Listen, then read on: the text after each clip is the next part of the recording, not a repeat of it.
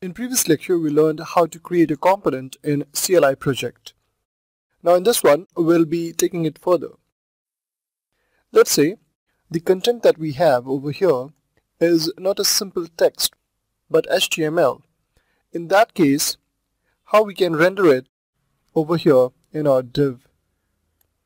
For instance, if I just go ahead and say that this components should be strong. Now if I do this, save it, and here you can see the result coming out as strong components. Now that's not what we want. So in order to have this rendered as HTML, we provide this Vue.html attribute and the content becomes its value. So this content that we have over here is what we have enclosed within single quotes.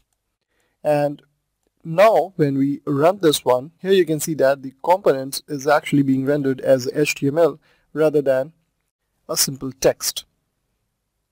So that's how we can include HTML content in our component.